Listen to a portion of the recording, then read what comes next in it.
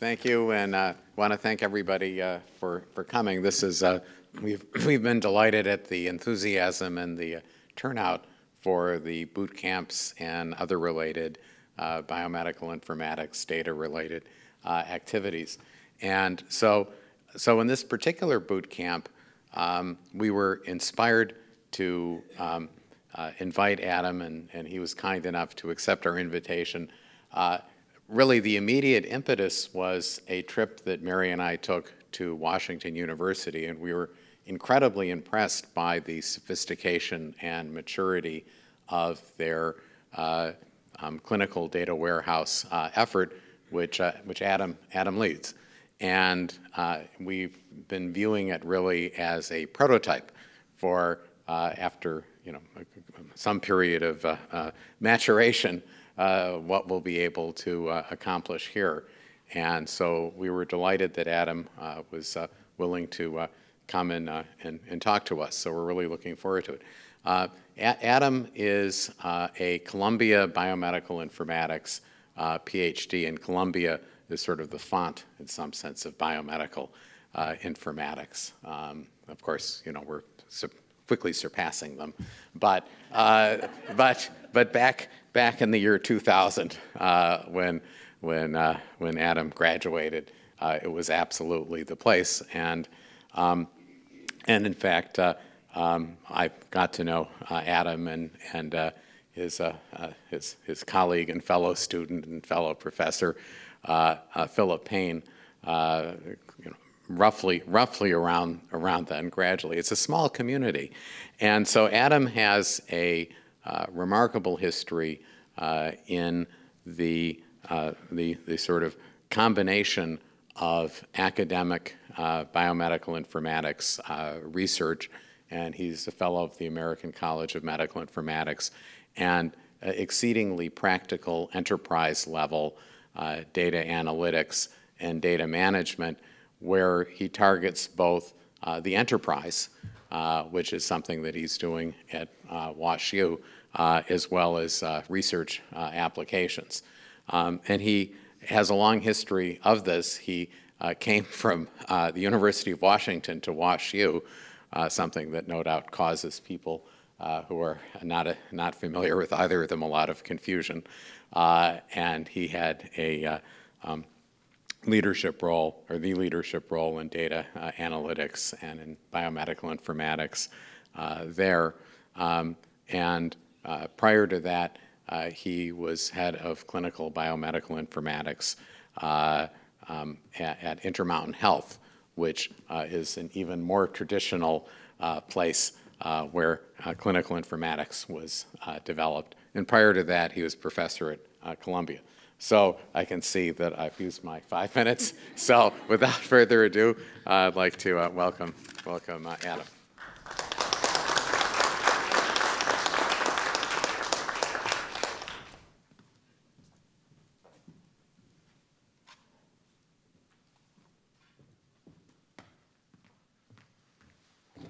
Thank you, Joel, so much for that introduction, and Mary for the invitation. It's an honor to be here. This is, I think, my third time I've been at Stony Brook, but this is the first time since my nephew graduated from here, so I was able to kind of talk to him about talking to him last night, saying, "Oh, I'm going out to your stomping grounds, and you mean you're going to Strong Island?" So I was kind of excited to get here. I'm going to figure out how this works correctly. Let me start with, so when the European settlers first arrived to this area, which we now call Long Island, or Strong Island as my nephew calls it, the Setauket people were in the area that around Stony Brook from here to about the Wading River. And one of their primary sources of food was the game that was in the forests that was pretty plentiful at that time, including white-tailed deer and wild turkey, but probably more than anything, it was the fish in Long Island Sound, such as the herring or the Atlantic striped bass.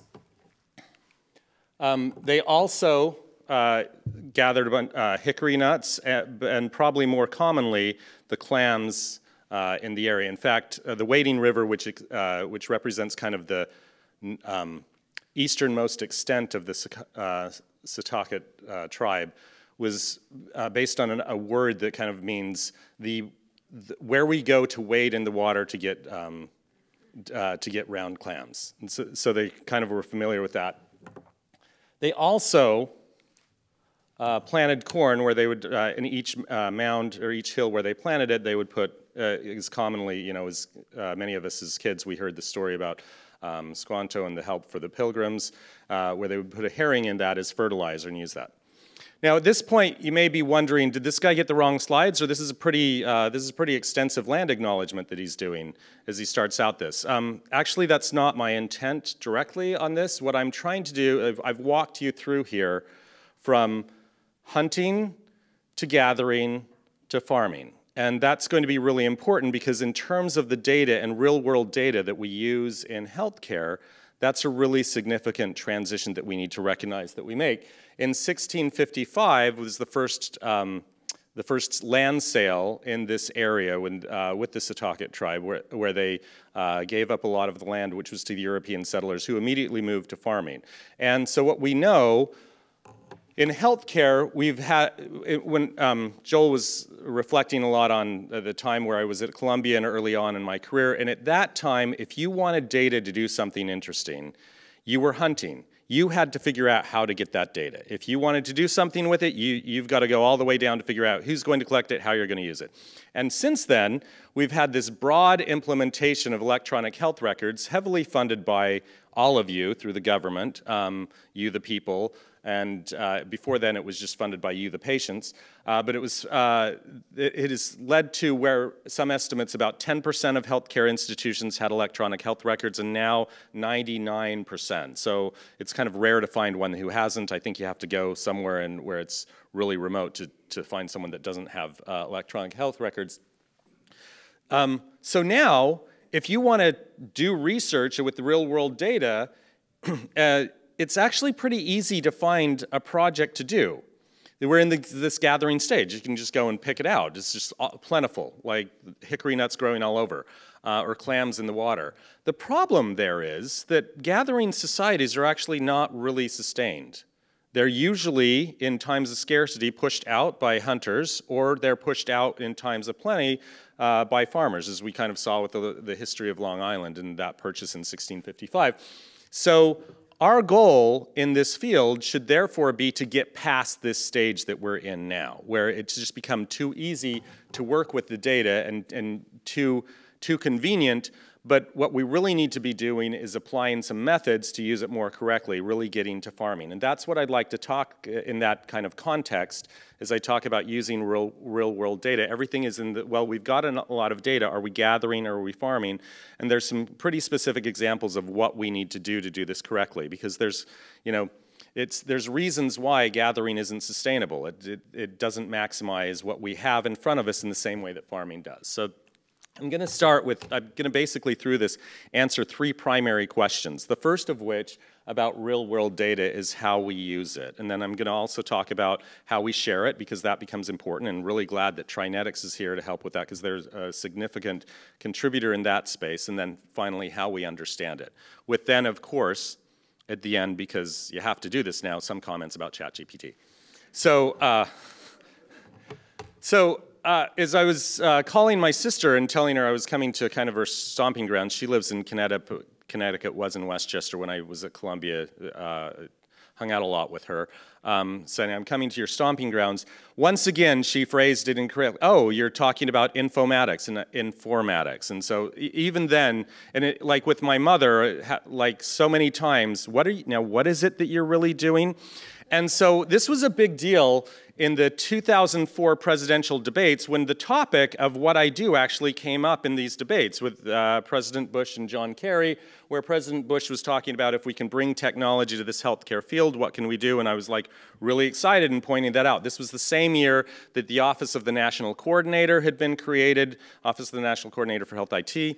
And so it was kind of like reveling in this, wow, like not only can are we relevant, but I can actually point to the people who have been wondering what I'm doing and say this is what I'm doing. So I'm kind of going to go through a little like walk through presidential debates in relation to electronic health records. So then in 2008, so now it's both sides are talking about this. So we've got Senator Obama and Senator McCain both talking about how we can use electronic health records and how we can use them to reduce errors and reduce costs and the benefits. And there's of all of the things that were talked about there, this is one of the rare points where there's pretty consistent agreement. So then came, with the American Reinvestment and Recovery Act, meaningful use and legislation that led to the implementation of these electronic health records. And then, so we haven't really talked about it as much. I mean, if medical records in the last couple of presidential debates came up, it was usually about, is this person really fit for office with their health, and what do the medical records say, and trying to access it that way. So it's been a different kind of topic. But the conversation beforehand really led to this investment. And so where are we now? So last month, or maybe it was early this month, but just a few weeks ago, in the primary for the Republican Party, this is what was said by Governor Burgum, who's the governor of North Dakota. And so we talk about why we have the most expensive health care in the world. It's because the federal government got involved the same way, and then they said we're going to subsidize a particular kind of software.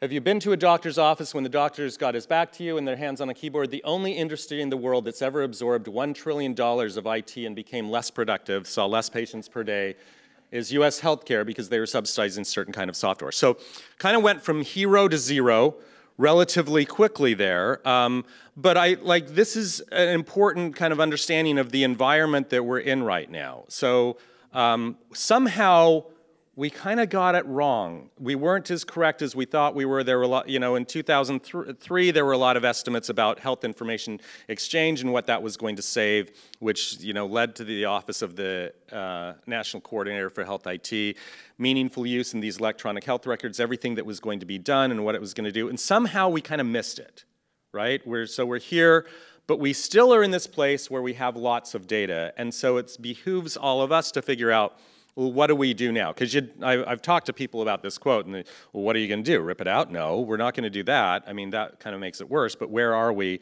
and what we need to do? So kind of eyes wide open on that. So for that, I'm kind of going where can we go? To the 2012 debate between President Obama and Governor Romney about places that have done this well in the alignment and where they've used data correctly. And and this is another point where they had agreement, which was places where they're doing this well, and they referred specifically to Intermountain Healthcare.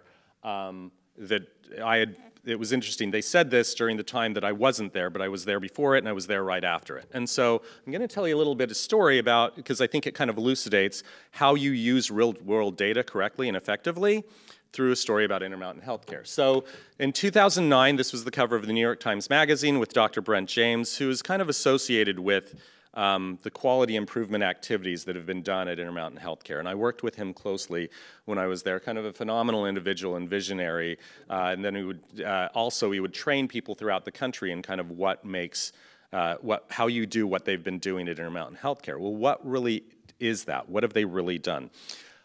Jeff Anderson is a cardiologist that I also worked with, and around the time that I had returned to Intermountain, they published this study, which was the Factor 64 randomized clinical trial. They were going in and looking at people with high risk for cardiac events and trying to see, can you screen them using CT angiography? So in other words, these are people that may be high risk. They may have occlusions in their coronary arteries. If you can look at that and intervene quickly enough, get stents in there before they're going to have a heart attack, it can really benefit them. But like many things in healthcare, these interventions that can screen and really make a difference are actually pretty expensive to do, so you can't do it for everyone. How do you do it to the right population? Let's get the people who are high risk, define them by diabetes. That's relatively easy to do. Let's see how they do it. And so that's what they were planning to do, and this was a 7-year study. If you can see the Kaplan-Meier curves as they're looking at this, and their years of follow-up is actually a little more than 7 years, but here's a follow-up on what they did. Those of you who stare at Kaplan-Meier curves a lot, you'll look at this and say, that doesn't seem to be much of an impact. And in fact, it wasn't. It was a negative result that they had found, and yet published in one of the top medical journals in the country. And so why was this so groundbreaking that they found something that effectively didn't work? Well, it was mainly because of what it showed about the population and what they had been doing. So the commentary about this publication said basically, what we're seeing here, it was the reaction to what was the published information. It was like, okay, great, so we found it didn't work, but this is your diabetes, your high-risk diabetes population. This is the best management in terms of hemoglobin A1C and LDL and other values that we've ever seen on what someone would call a high-risk diabetes population. What have you been doing to do that? And so this statement is that they've published a new standard for what's possible. And in fact, when you manage the risk of this primary care issue that well, suddenly these people that you thought were high risk are no longer high risk, and the expensive interventions that we're talking about don't make a difference anymore, that's actually more effective than what these other things that we could have done for it. So this was kind of a fascinating study that they did in the reaction to it. So previous to that, when I was at Intermountain Healthcare, one of the interventions that I had developed as part of a grant and with other people was the patient worksheet. So my favorite intervention in all of health information technology was a piece of paper. That they'd print out beforehand, give it to the doctor. They would use it as part of their meeting with the patients, review things. You've got it's kind of summary of the clinical conditions, what medications they're on, what the recent labs were, but then also at the bottom, just kind of, and based on these results that you're seeing above, this is what we recommend that you be doing for these patients. Kind of a pretty effective one. Really worked well when we had unstable systems. If the system was down, people learned pretty quickly. If you had printed this out the night before, you could still function pretty easily. And I'd rather be lucky than good, but that kind of helped us in our implementation, as it turns out. And then years later, after that Factor 64 trial, when they were trying to see what really made a difference, they had asked the clinicians these questions. Now, to be clear, the patient worksheet was not the only intervention that they had done in terms of managing diabetes. They also would provide lists to doctors. This is your list of patients on your panel that are out of range for their hemoglobin A1C measures, which is a blood sugar measurement, or this is, these people need to get follow-up, something you've got to reach out to them. So things that the doctors can do directly. They had the patient worksheets as I showed. They had comparative outcomes where they would provide reports. Here's how well you are doing relative to your peers around you in terms of managing your population with diabetes. Here's how you're doing with people throughout the institution. So that gave some awareness of what was possible, which turns out to be really important. Doctors are in under a lot of pressure to do a lot of things, but knowing what's possible can be really helpful to do that. And there was a financial bonus at the end of a few $1,000s. It wasn't like Wall Street bonuses that they were getting here for doing this, but some bonus for if they had reached some threshold that they got paid a certain amount extra every year. And for primary care physicians, that turns out a few $1,000s turns out to be pretty good influencer. And so they asked the organization, they asked the doctors throughout the organization, okay, looking at this, what made the biggest difference? Now, if I was in a classroom, I'd ask for people and raise their hands, and usually people raise their hands and say, oh, financial incentives, because we think that that's the big motivator for all of us, and in many ways it is, and I say, I just showed you the patient worksheet, like I was just here. Which do you think it is? So it was the patient worksheet that they all said made the biggest difference, and there are reasons why, because in terms of decision support, it was where they needed to make the decision, it was fit very well within the workflow, it was easily used and stuff like that. And so this is an example of something that makes a difference, and actually transforms care. And it was things like this that the government was looking at when they said we need to invest in health IT because organizations that are doing really good things are using data in this way. So that was kind of the goal of what they did. Did we get there? No. Somewhere along the line we lost this how to actually make it work to just getting the data out there, and we just kind of got stuck in this gathering stage. Whereas that one is, I think, a really good place of where Intermountain Healthcare was basically farming. They'd learned how to use it effectively, plant the right crops, and yield the right results. So how do we use it? That becomes really important. How do we share it? As it turns out, it's really, really hard to get access to healthcare data. Prior to COVID, I was having a conversation with some people in Seattle, where I was at the time when I was Chief Analytics Officer for UW Medicine, about what are the kind of the challenges that we're facing. And I said, it's been almost 20 years since HIPAA and 10 years since it became penalized through the HITECH Act of 2009. And we're sitting here with a decade of experience where even still the only people who have access to healthcare data are the people within the systems. And I do not believe that that is sustainable. I don't believe the smartest people in the world are the people that, like me, that are just working with these things. I can think I'm smart, but I don't think I'm the smartest one in the world, and I don't think that creates all of the knowledge. And so it's been a very limited area of being able to do research with that, and that has caused problems because of the penalties and the disincentives for actually sharing information. That becomes a problem that we've got to figure out a way around. So one place that we kind of faced right against this, I mentioned I was at the University of Washington right before COVID. I was there during COVID, and I will claim that it was the first observed outbreak for COVID. Those of you who were in New York City at the time would argue that that was really the first outbreak. It wasn't just identified as quickly as they did in Seattle because the outcomes there were so much worse that it had to have been circulating around New York earlier. But this is an article in The Verge that was reviewing kind of what led to the National COVID Cohort Collaborative, which was in many ways inspired by a comment that I had made to a senior group of people in informatics saying, we right now here in Seattle have more tests in one day than the rest of the country has combined in a year. Because we're dealing with this, we have the tests and what we're doing. Everyone wants to know what's going on. We are so busy with doing this, we can't do it. I wish we could share these data. I wish there was some way that we could get this data out so other people could use it. And what's the right way to do this? Or could we combine it? And that led to really great work by the National Center for Advancement of Translational Science, or NCATS, and some people there, and Melissa Handel and Chris Shute, among other people who had kind of re-steered a large grant that they were working around, how can we share data with lots of different people. And the Saltzes were heavily involved in kind of the publication aspects and other reviews of data, and I believe Stony Brook was also a participant in this, lots of organizations throughout the country, where they gathered the data together and said, well, we can pool this data together and make it accessible to other people. And one of the ways that they were going to make this accessible to other people was there was this opportunity to create synthetic data around it and see if people could analyze it. And that led to a collaboration that I had with Philip Payne, which led to where I am now. So as another bit of background on this, this is a paper we published around that same time in 2020, where a student that I was working with kind of wanted to look at sepsis and what is going on with sepsis and how do we use predictive analytics. Everyone, like all of these really cool algorithms, can we apply it? Sepsis is a complicated thing.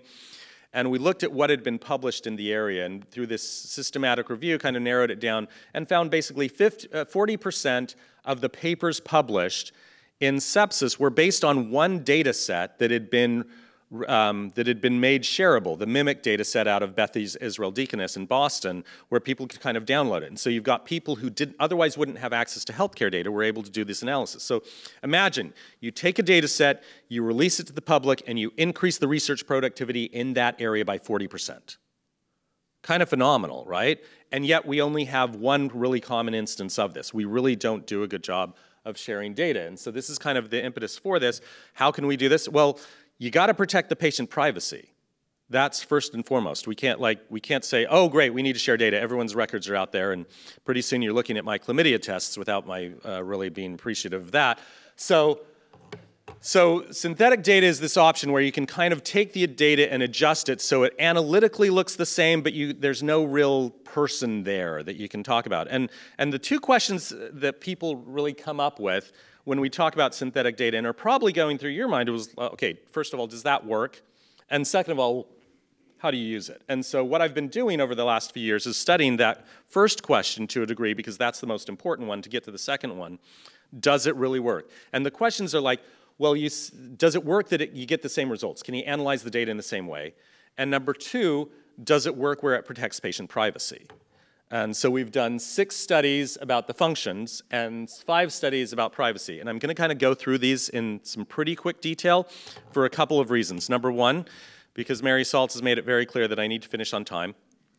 And number two, because it's going to kind of get down in the weeds, and I've been doing this for a while, so it's really exciting to me, but I have kind of seen that maybe it's not as exciting to other people as I talk about this, and so hopefully I can get through it. But at the end of this, what you want to see here is like, oh, it works better than It works just as well as regular things, and it works better than other approaches, and we can actually study things differently if we can share data. And then when we did the privacy validations, like if your data were used to create that, you can't see you in there, you can't identify you, and even if you could, that doesn't mean that because we've messed everything up, that doesn't mean because the person that looks like you has a chlamydia test result that's the same as your chlamydia. So you really can't make inferences about people from it. So those are the main things, and now I'm going to kind of walk through these because this is a little bit of passion for me.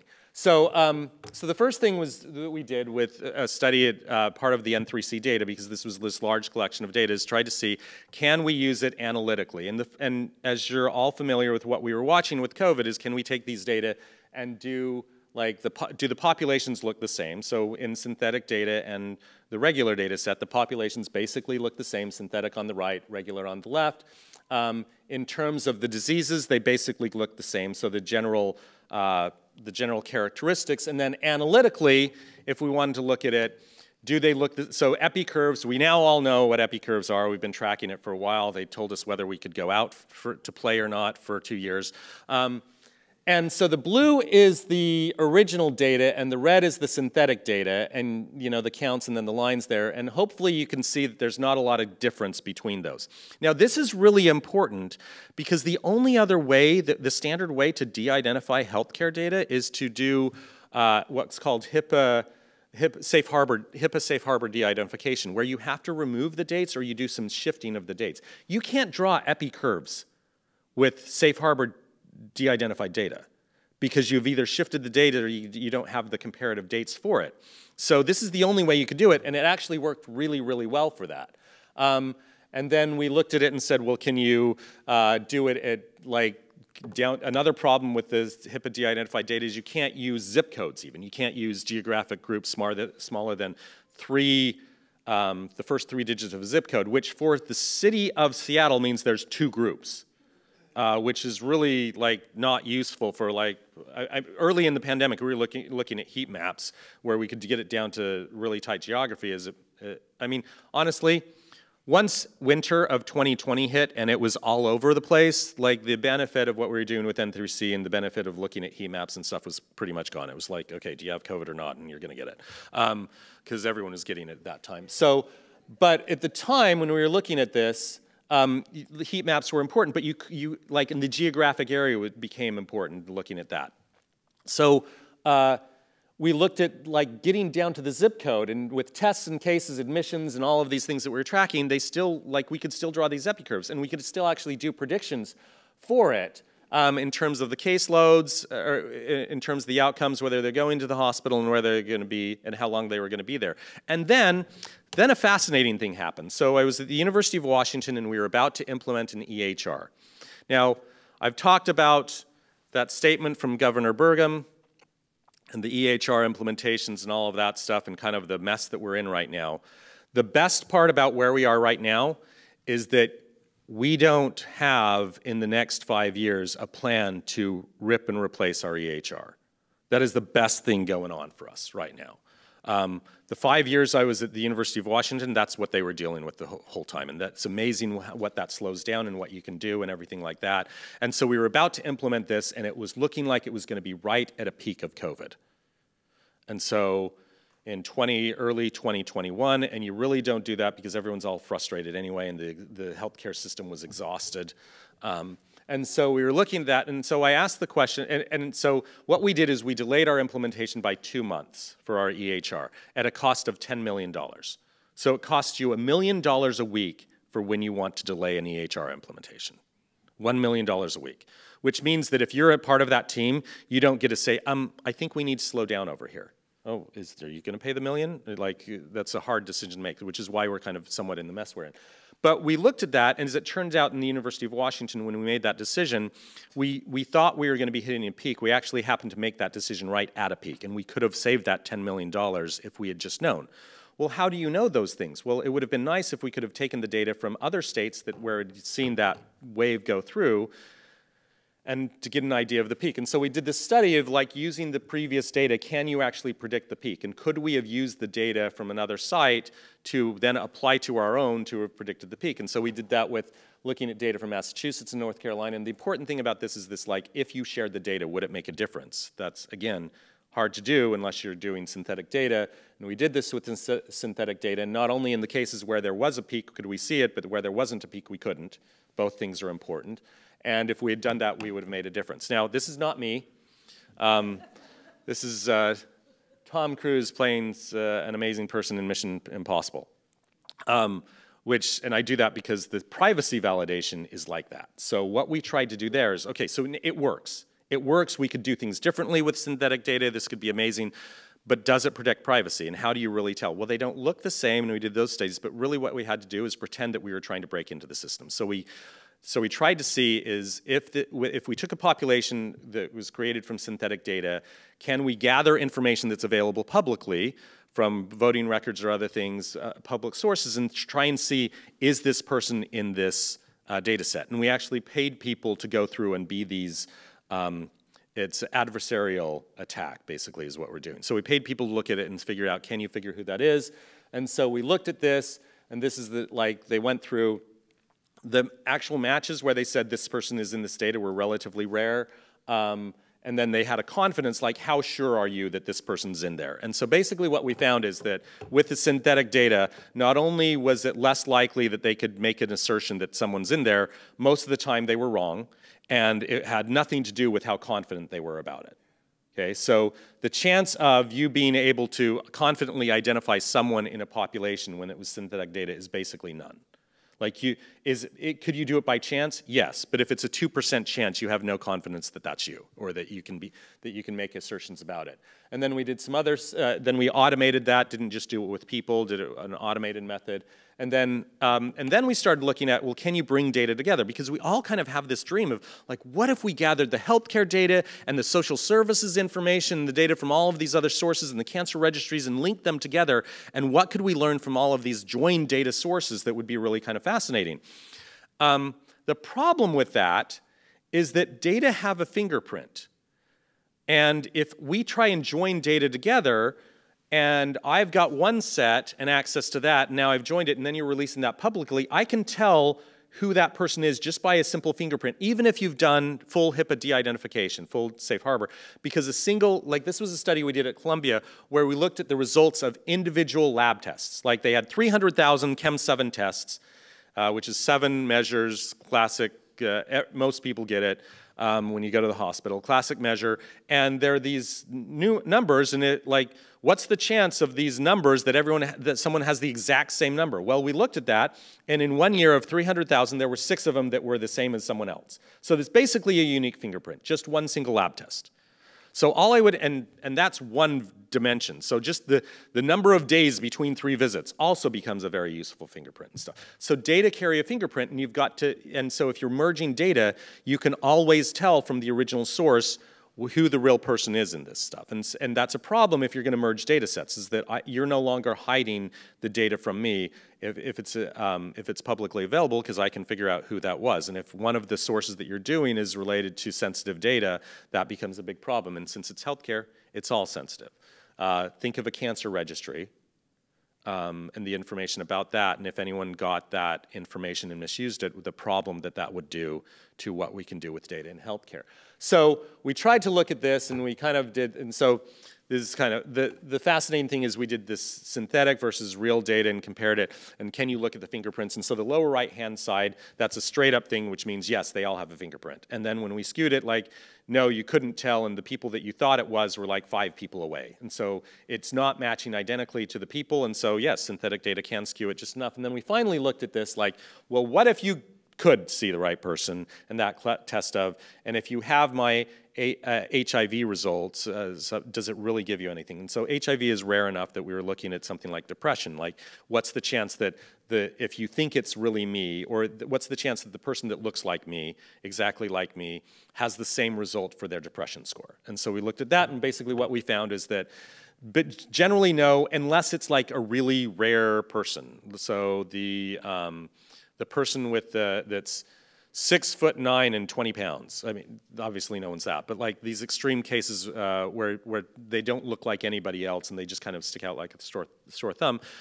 In those cases, you can kind of have a little more confidence above 50% of something that, oh, this is probably them. But those things, you can actually censor that data out. So you can't, so it was actually useful that we saw that it didn't protect it fully, but that we had a solution around that. So that's synthetic data. Does it work?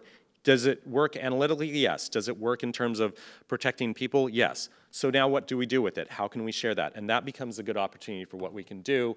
Like, can we create these publicly available data sets? I mentioned Mimic and the impact that that has had on the field and what we can do and bring people out from it.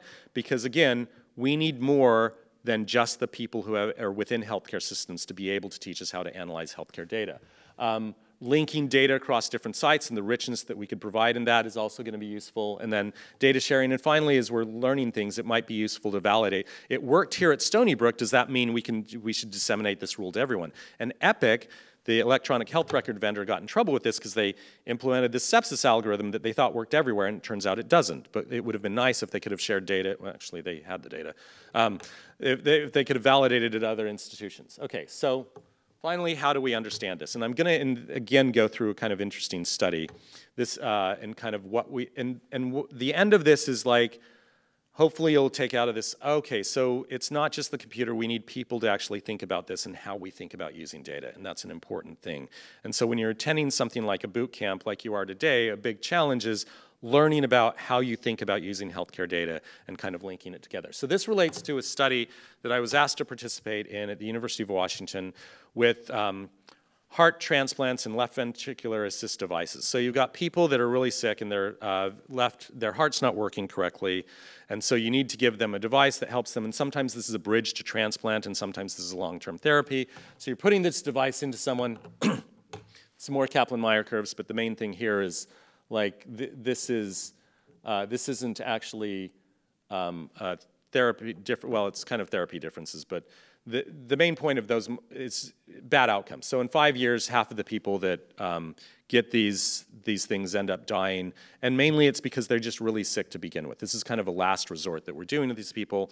And why do they die? Well, because you're putting a device in someone, and you're breaking up blood cells, and you're causing reactions, and you're causing clots, and so that causes things like stroke. And the cause of death, the number one cause of death for the people in this population of this study was death.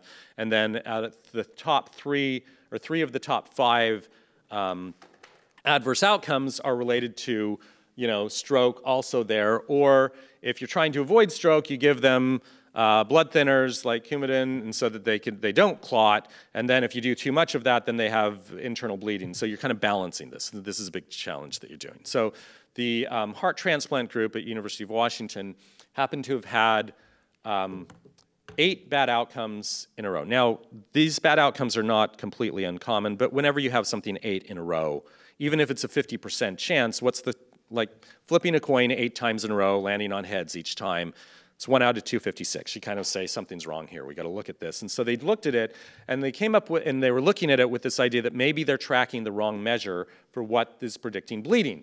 So the standard one is the time it takes to clot, which is partial thromboplastin time, or PTT. And another measure that's a little more advanced that they were looking at but not using as their decision was heparin anti-XA, or factor Xa. I'll refer to it as anti-XA and factor Xa, which is this measure of heparin and how it's inhibiting clotting. Both of these measures kind of indicate that they're tracking. And they said, I think we're looking at the wrong thing. We're looking at PTT, and maybe we should have been looking at factor Xa as we did this. And so we looked at 6,000 instances of what this is going. The first thing we did is correlate these together, and you'd hope that where factor Xa was saying it was low risk, it would both of them would be low risk and high risk the same. So you'd get this along the.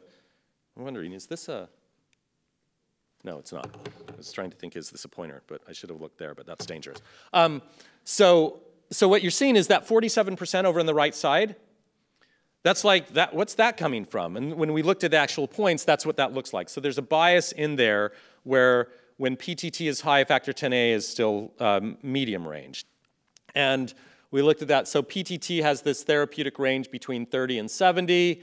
The reason that little spike is at 200 is because data sometimes comes across and it's like greater than 200. And we have to put that somewhere, so everything's 201. That's the reason for the spike. For factor 10A, it's biased a little low, therapeutic range 0.3 to 0.7, and below some point, it's just everything goes there for that tail there. And then we tried to look at, well, what's the bleeding risk? So the distributions didn't show much. They just showed a bias high versus low. In terms of bleeding risk versus not, didn't see much there, didn't see much between the two that we could really kind of tease out. And these are kind of standard statistical things that you would do to look at this. We actually did a little regression line between them, and we did notice a difference, but no one's changing healthcare based on that chart. Like, you go to someone, hey, we think we should change based on this. Like, no, you get out of here. That is just a mess. And so we even did ROC curves and stuff, and we really weren't seeing this. And finally, we tried to represent this exactly as the clinical decision being made, which is, how does the risk change when you use this point as a threshold value? Because ultimately in medicine, what they're doing is a lot of threshold values. Is it above this and you choose one thing or not, below? And so we kind of modeled it this way, and this was the separation that we got between factor 10A and PTT, where basically PTT was really non-discriminating there, and factor 10A was completely discriminating for the issues of actual bleeding. So we took this chart, and this is actually what changed healthcare at the University of Washington, where they moved from PTT to factor 10A because they could see where it mattered most was these cases where they could look at it. And so this is kind of a fascinating story. But that's not the real lesson here. The real lesson is all of that analysis that I just showed you only served to reinforce what the doctors figured out looking at 8 patients in a row. And why did that happen? So I talked about coin flips and flipping 8 coins in a row and like the probability of that happening. As it turns out, it wasn't just starting from scratch and flipping 8 coins in a row. It was like, what's the probability of a run of 8 when you're flipping it 200 times?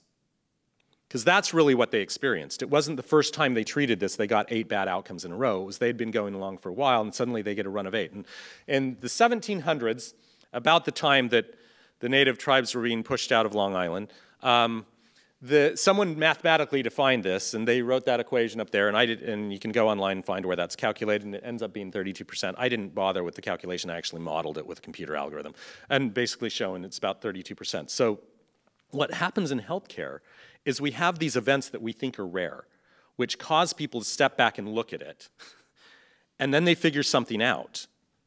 And the tragedy is that we could have looked at that a long time ago if we could have just put all of them in a row together where you could have kind of seen the things. And so if we had done a subpopulation analysis of bad outcomes together, we could have seen it. But it took them happening in a row to get everyone to stop and say something's wrong here, where we could have done it after 50 and looked at, let's look at the negative outcomes and see kind of what happened there and really kind of define that. Because it was very clear, like, people are really good at seeing patterns, really bad at interpreting trends. Like something happens, or like, oh, it's you know, and we can see it with the stock market and stuff like that. Oh, like it went up today, it's going up, it's not stopping.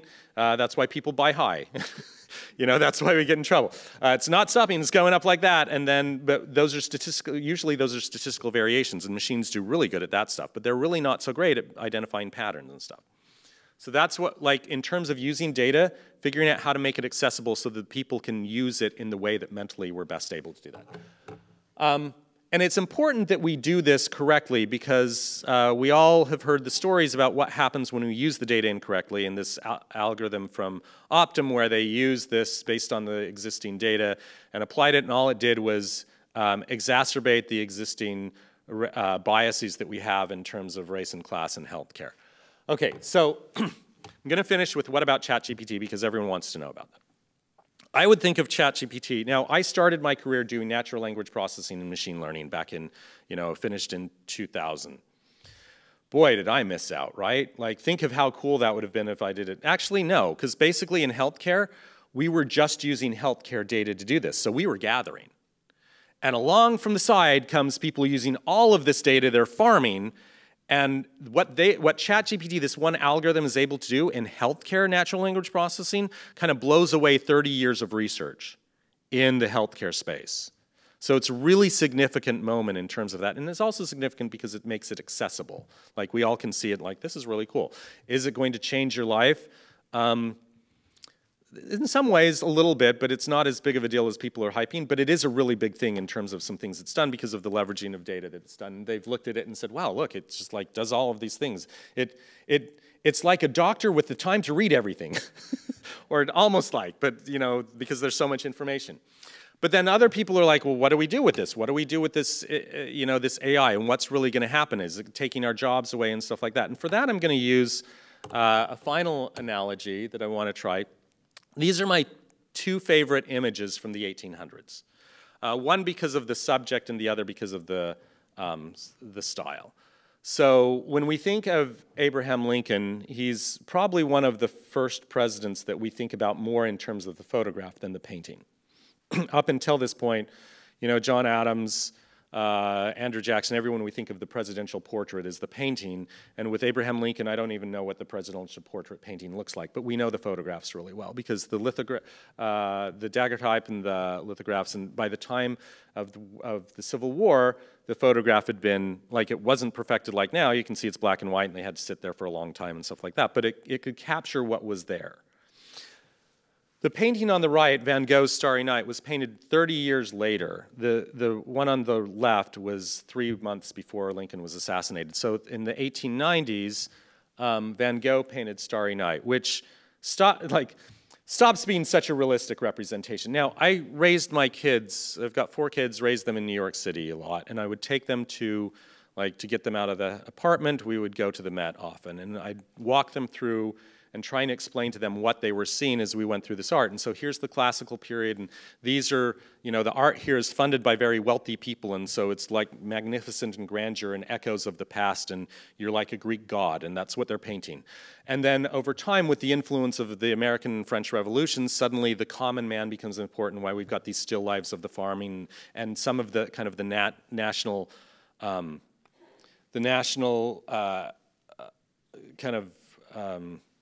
nationalism that lead to these broad landscapes that people are painting. So kind of the things undergoing. But I would love to take them to the modern art because I would say to them, by now, photographs are available. It stops being about, can we represent this? Can we paint something that represents visually what we saw? It starts being about, what can we do that's more than what we just saw? And the Impressionists are one of my favorite periods of art, and they happened after the photograph because it wasn't anymore about, can you just represent this? They had photographs for that.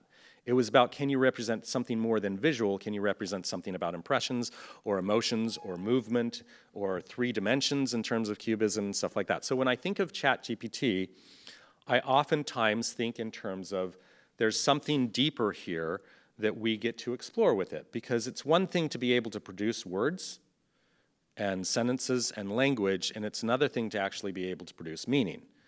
And so what I'm looking forward to, that all of you hopefully get to participate in, is this world in which, in the same way that art transitioned, once we no longer had to paint for representing visually something deeper. With ChatGPT and something that can produce words, it's not about just, can you write the paper? It's about the substance of what you're actually saying. And I think that that will be really powerful in terms of what it can separate out there as we go. And so I started with farming, and I am finishing with art. And I'm tying this, I wanted to get this because the topic is real world data and what we do. And this kind of looks like real world. And I'm coming from the Midwest and stuff. But the future is bright in this area and what we can kind of do with this information, and I'm really looking forward to it. I'm looking forward to the opportunity to share data. I'm looking forward that now we've had this huge disruption of electronic health records and they're installed, that we don't have that disruption again. We went from, the goal was implementation because I talked about the costs. And then we do optimization because we can't deal with it because it's painful. But that was never the goal. The goal was transformation. And so we need people who kind of understand what we were doing at Intermountain Healthcare at the time and how to actually transform care effectively with that. And we need people that can think well. We need people that can figure out how to share the data broadly and as many people as possible that can access this, because we need as many minds and great minds doing that. Otherwise, we're going to get pushed away from the side, much in the same way that natural language processing in healthcare is being pushed from ChatGPT. And finally, we need people who can kind of really think about how we actually analyze this and how to make it more accessible to people. Thank you so much for your time.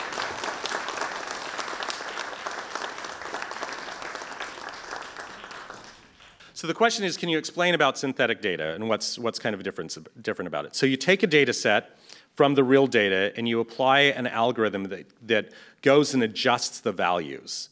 So it goes and adjusts the values of a population, kind of skews it around. So imagine you're mashing it together. You're taking all this data, mashing it together, pulling it out and saying, does it look the same? Is anyone the same there? And does it look the same in terms of statistically about the thing? And then can we analyze it? And so that involves a lot of calculations to do it correctly, and I think there's many ways of doing it. One, you could just randomly mess it up, and then you've got 1,000 different ways it can be messed up, and one of them it looks correct, and maybe you'll take that. Or the other one is that you're kind of using statistical variation on it in different ways to kind of mess it up. And so you've now got this data, and it looks like instead of Adam Wilcox, that's someone called Aaron Wilson that might look like him, and instead of being 52 years old, it's 48, but has some of the clinical conditions and some of them not. But that's okay, because someone else who may be David Smith, who is also kind of mixed in with there, and so it kind of looks similar analytically. At an individual level, there is no one that looks the same. But enough people look similar in terms of small subpopulations that you can analyze it as if it were real data. Now, the question that people always ask about synthetic data is like, well, what do you do if you get a result? Like, you don't know if that's real. Maybe it just works on that synthetic data set. And that's true. Maybe it just does. Maybe it just works on Aaron Wilson and David Smith and not the real people. But that's the place to play around and find something interesting, and then you can validate that interesting thing by going to, we think we found this, which is an interesting finding, can we run it on the real data? Which then makes it accessible, that partnership. But and they've kind of done this a lot with the de-identified data set that they have with MIMIC with sepsis, because that's from one institution and it's de-identified, and so unless you're in Boston, maybe the Boston people have sepsis a little different, I mean, kind of, but not, but the healthcare system is a little slightly different. So we did this at Boston, now how does it work within our institution? That's kind of what they do, and in many ways synthetics the same way, but it's a way to make these data sets more accessible that way. But the most important part about it is we have to make it so you can't figure out whose data those are. You can't go in there and say, oh, you know, I was looking at this publicly released data set and it looks really a lot like you.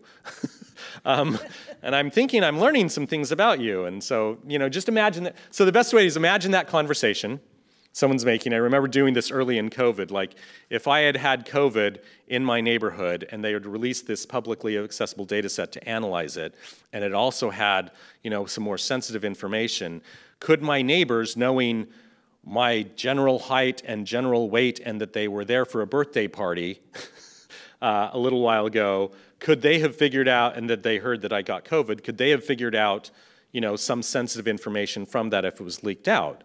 And so the benefit of synthetic data is like, I think I see someone who looks like you, and you can say, yeah, it kind of looks like me, but chances are it doesn't really, and if you think there's anything you can draw from it, then chances are no. So I like to think of it in terms of imagining that conversation of someone saying, isn't this your data? I found it in this synthetic data, and you can say, you know, it may look like me in these terms, but that doesn't mean it has any, you know, statistically, you have no confidence that you can say anything else about me for that. Okay.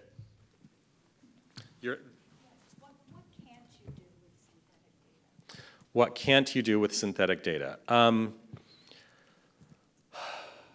So the cases where we found that it didn't work, and that was the Thomas paper that was published in JAMIA, was when you have a low level, so we were looking at all of the zip codes, and as we looked at zip codes that were more rural and we had fewer people, we suddenly couldn't, like, they would censor the data, because one of the challenges is if there's not enough people that look like you, in order to protect the privacy, they remove those people from the data set. And so the analytic capability where there were lower populations was no longer good enough. And so that's one of the things, you can't do it with small data sets, first of all. The other thing is, and I kind of alluded to this in the answer to the last question, is you don't have confidence that what you picked up from the synthetic data is actually real. It's what you saw with the synthetic data. Now, I think you've got, pretty good idea that what you see within that data set is probably going to be true within the real one, but in the same sense that no one is going to change healthcare based on those regression lines that were kind of looking like a jumble mess. If you went to someone and said, hey, we used this synthetic data set and you need to be doing these things differently, that may be true, but no one's going to change it until they've actually implemented or demonstrated that it's true on their own data. And so it does require that step. I don't think that's a problem for it because that's not the challenge we're facing with. The challenge we're facing with is we don't have enough people analyzing the data to begin with. And so a similar question would be, what can you do with ChatGPT? You can do a really good first draft. But writing the final with ChatGPT, there's these great stories of people posting of online when people are writing tests. It's like, this was easy to grade because they just copied the ChatGPT answer without putting, and copied it when it said, ChatGPT cannot give an answer to this question, So that's a good example of what you can't do there. Other questions? I have a question. Okay. I would like to ask you, why does Intermountain Health do better than everywhere else? Oh, that's a great question. So,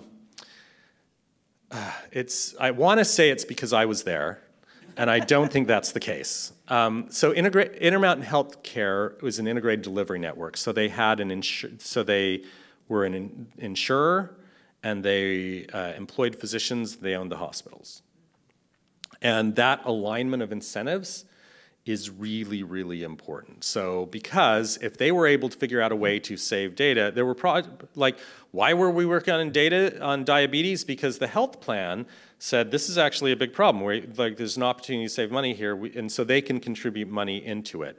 And that alignment you kind of see in Kaiser and other large organizations like that are doing similar things. So an integrated delivery network has good strength there. Now, that is not the world in which we are right now. And as we can kind of see, I can opine on where are we going with healthcare as a whole and what are we looking for? And this is actually a pretty good argument for why you want to learn how to use real world data. Because those of us that have been watching what's going on in healthcare, it feels like this really big consolidation of two armies. On one side is the payers, and there's really not many payers anymore. They're all kind of consolidating, and they've got their data. And on the other side is the providers, and there's lots of mergers of healthcare systems, and they're consolidating, and they've got their data, and they're all both going to end up with this big fight over data. Who's right? And we've got across the whole spectrum, we've got the breadth. That's what the claims data are going to say, and then we've got the depth. That doesn't really represent what's really going on because we've got it deeper, and my patients are sicker, and things like that they're going to say. And I'm hoping that we don't go to war. I'm hoping that somewhere along the lines, and the CMMI grants were supposed to kind of do this, but I think they, in the environment, kind of failed a little bit while we were still getting used to the results of Obamacare. I'm hoping that some places you're going to have payers and providers that are going to say, I think we're both going to do better if we can find a way to collaborate on this, and let's figure out a collaboration and work through this and where we can align incentives together. Because if they can do that, you can do similar things. It's all about, are the incentives aligned? Healthcare is a tragic story of perverse incentives. And Intermountain, they weren't as perverse. Mm-hmm. Yeah, thank you. I was in private practice radiology for a long time. And you get paid by the procedure. And if there's a complication and you fix it, you get paid for that too. So the chief of our group always said, well, some people think it's bad when you give someone a pneumothorax during a lung biopsy. He said, but we get paid more for it. And he was joking, but actually it was true. I mean, we did get paid more for it, and that's not a good incentive. Right. And everyone knows they're there, because a doctor can joke about this he's not saying, more pneumothoraxes, he's saying we got to fix these incentives. Absolutely. Yeah. I mean, he was a wonderful man, but the incentive was just absolutely crazy. Now, what about the homogeneity of the population? Yeah, that's a good question. That's a really good question. I used to ask the question, what if someone changed healthcare? And you see kind of some interesting things done in Vermont, right? like where they're really doing some interesting impacts in Vermont. And it's a lot like Utah in that sense. There were some innovations, and then you say, well, does anyone really care? I mean, it's not that you don't care about Vermont, but it's like that doesn't represent the rest of the country. The real challenge is to do it where there's a lot of heterogeneity and stuff. And so we're going to need examples beyond just Intermountain Healthcare, which can show what's possible if everything lines up to help other, like, because they showed you can actually, if you do it right, get diabetes to that level, right? But that doesn't mean everyone like, okay, so, but there's some other issues that make it easier for you and something like that in the population. And I worked on healthcare in New York City and Salt Lake City, and I'll tell you, I don't think one place translates directly to the other place. Like, there's differences in the systems and how people move and the state borders and all of that. So it does have some homogeneity of the population, but that's like those demonstrations in populations like that are still useful for what's possible because it showed what's possible with diabetes. Just because it was easy doesn't mean the results weren't useful. Thank you. Thank you very much. Any other questions? In the back. Hi, thank you so much for that talk. So I have a question about going back to the synthetic data. When you're changing it to make it synthetic, is there a step to make sure, or how do you determine the medical plausibility of that particular case? Yeah, so that's a good question. So first of all, I'm not the expert in that. We use a commercial software, MD Clone, that they do it, and there's two different ways to do synthetic data. One way that we imagine is where you take the whole healthcare record, and instead of the example I gave, instead of Adam Wilcox, you've got Aaron Wilson, where it all just skewed a little bit differently. And that's actually not the way MD Clone works. It's like, okay, there's a question that you want to answer, so you build your analytic data set, and then we create a synthetic data set from that table, which is a little easier to do in terms of making it analytically correct and stuff. And so oftentimes when I describe it that way, people are like, oh yeah, that's a little easier. Because like Cynthia and other ones that try and create that record, they're kind of doing it more general, and I don't know that we've validated its capability to do things analytically, but when it's a more constrained study, like the benefit of MD Clone is like it's a little easier. It doesn't do it fully, but we can create multiple sets to do the analytic thing. And so as I describe, I see you nodding, as I describe it, that it's as if you've got just a few tables and you're kind of doing it. It makes it more possible mentally to kind of imagine how it does it. Some try and do it like Cynthia is a freely available one, but we haven't validated. I can't say whether it works the same way of these validations that we've done on MD Clone. But it just kind of skews things around. I mean, when we did that study on fingerprinting, we were like, well, you know, let's bin these things. Let's take away the first digit. You know, they're 3 digits long for the potassium levels or something like that. Let's round up or something like that. Or you start with binning and then do what they find. There's still pretty good fingerprints with that until you get down to five bins, which is like very low, medium, you know, moderate, high, very high, and stuff like that, which is almost useless. I guess it's still useful in a little bit. By then you start to see more collisions of those cases, and so it's not as, the fingerprints are not as obvious at that point. But that's a lot of work to do it. With synthetic, you're just kind of you're munching the fingerprints around enough. Do we have time for one more? We have one more. Okay.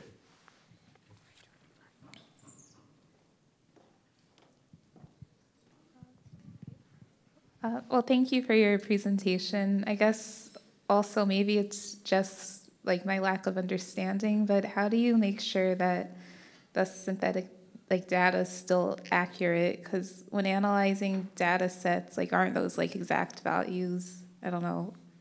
Yeah. Kind of important. So, so the question: how do you make sure it's still accurate? We think it is. First of all. We can always test whether it was because we can go back to the real data set. Like suppose you've got, you know, you spend 2 months analyzing the synthetic data and you've got something that's really interesting that you think you found. It's really easy to just, okay, does that work on the real one, and submit that, and then we can test it without releasing the data. We think this is a pattern, can you release it? we can analyze, so it allows us to provide access to the synthetic data for analysis and then test it against the real thing. What you found in synthetic data, is it also true in the real data? So that's the best way to do it. But what makes it really work is the problem that we're facing is that all of those people analyzing data out there that could be analyzing healthcare data just don't have anything that looks like healthcare data to begin with. And so the synthetic data, the real asset to it, isn't that it gets you all the way to the end. You know, we can get the real data for that part. It's that by spreading out the access to data, we can have a lot more studies with it. Does that answer your question? Like the short answer is, well, you don't until you actually apply it to the real data, but applying it to real data answers your question, did it work? And I expect that there's going to be errors, but not many. When we did that, it was like 1 out of 20. So 19 times out of 20, what we found with the synthetic data in terms of an analysis was the same.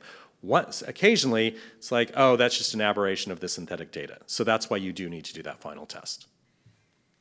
Thank you. Yeah, thank you so much for the invitation.